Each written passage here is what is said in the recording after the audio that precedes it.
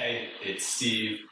What I'm going to be going over is kind of a type of a tenant class, or what are you looking for when we're looking at set areas. A super common question that I always see is, what area are you looking for in regards to a class?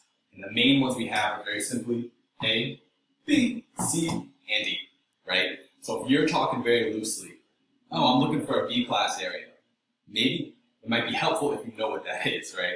Or I'm looking for an A class area. What does that even mean? So the main four classes we have are A, B, C, D, F.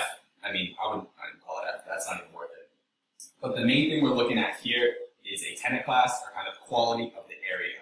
Typically in an A class area, it's going to be extremely nice. You're going to have an extremely high gross income. There's going to be tons of single family homes. There's going to be very few either duplexes or multifamilies. There might not even be many three families. There might be a slim number of duplexes in this area. And that might be extremely hard to see because I'm using green. Actually, this is what I got a different color. All right, man, we got blue. So there's going to be a slim number of duplexes, and that's probably going to be less than, I would say 20% multifamily in that whole entire area. And that looks so much better with blue.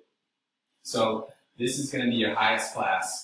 It's going to be very hard to find a multifamily, and the price per unit is going to be extremely high. Typically in an A-class area in Massachusetts, let's see, in Central Mass, median home price for an A-class area in Worcester County, it's going to be probably in the mid-4s. And you're looking at a duplex probably around the area of the mid-3s, actually probably high 4s. So that's just a rough outline for an A-class.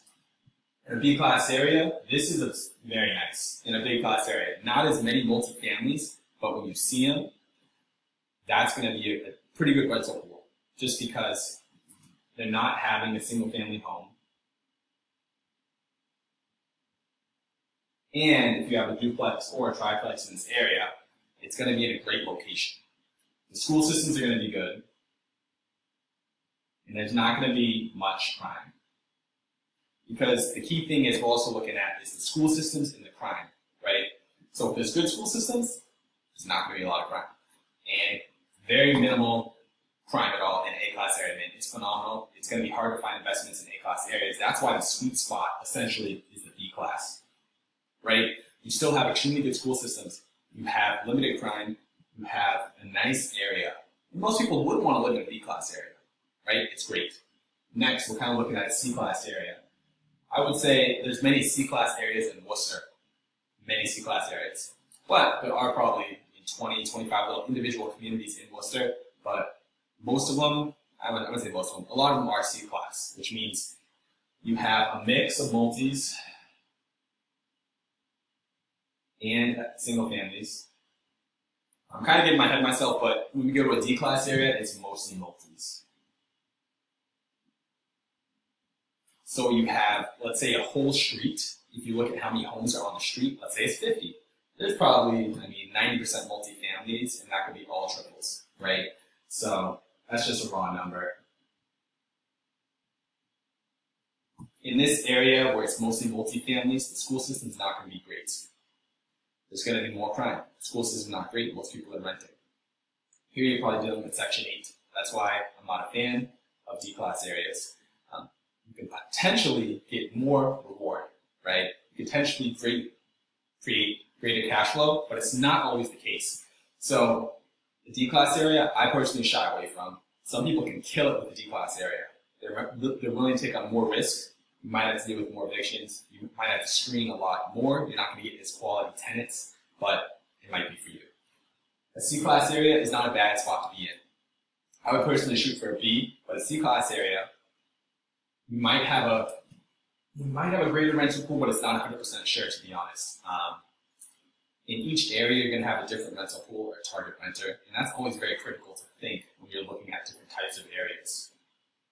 But overall, as you can kind of see, I just want to go over the different classes of areas. So you can be, oh, I'm looking for a B-class area, I'm looking for 3 to 4 units in a B-class area. Okay? You're not going to see many 4 families in an A area or many 4 families in a B area. That's why a triple is going to be hard to find. And keep in mind, this is only for residential, right? This is only 2 to 4 units. Commercial is a whole different story. I'm just talking strictly 2 to 4 units. So hopefully, this gives you more knowledge when you are looking for a property. You have a target area, and that's really going to help out when someone, if you ask, hey, I'm looking for a property this class. Oh, are you looking in XYZ town? That's going to help, and it's going to show you have a knowledge base where you can identify based on a class. Keep in mind, these are not hard and fast. Each A, B, C, D area, every place you're talking is going to have a different rough requirement. But in theory, most people will know what type of areas they're looking for, right? And that's critical, just to know what you're looking for and always keep your eyes peeled for set areas. So hopefully you guys learned something in this video. You have a decent feel on a tenant class, and it should be able to help you out. Not a tenant class, I'm sorry, location or an area. Could be considered tenant class too, because you're going to be renting towards a specific tenant class. But hopefully you found this helpful. Please sub, getting close to that 150, which is phenomenal. And see you guys in the next video.